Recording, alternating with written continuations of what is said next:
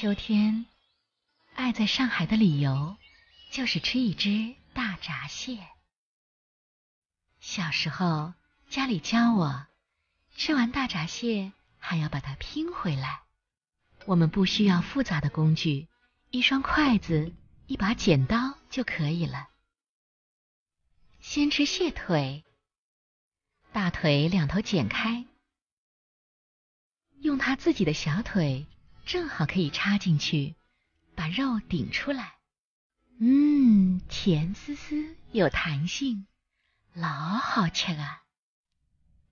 吃过的蟹腿按顺序一条条放好，大腿和小腿之间的关节全部放在一边。现在吃大钳，搬下小钳，大钳子里的肉挑出来吃。吃完，把小钳装上，放回原来的位置。另一只大钳也是一样。现在吃蟹斗，我们打开蟹盖，加点姜醋汁。蟹盖里面除了硬硬的蟹味都可以吃。现在吃蟹的身体，蟹的心、肺、鳃不能吃，把它放在蟹盖里。蟹身体里的肉和黄都可以吃。剩下的蟹壳剪碎，也放到蟹盖里。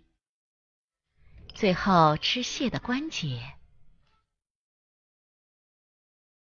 记得邻居网嘎巴巴用一只大闸蟹的关节，还可以喝半斤黄酒呢。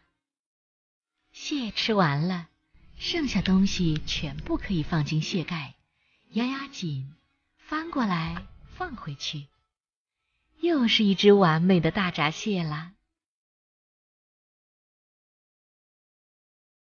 传说中的那一只大闸蟹就这样吃完了，你会觉得很难吗？